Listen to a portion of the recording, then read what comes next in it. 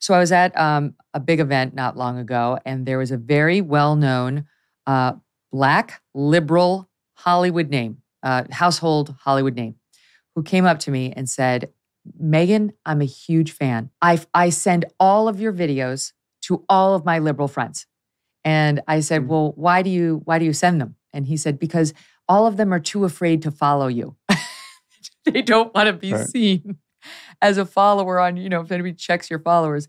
But they make me send them all of your videos. So I do. And we all say, yeah, right on. So we're cheering you from the sidelines. I got such a kick out of that.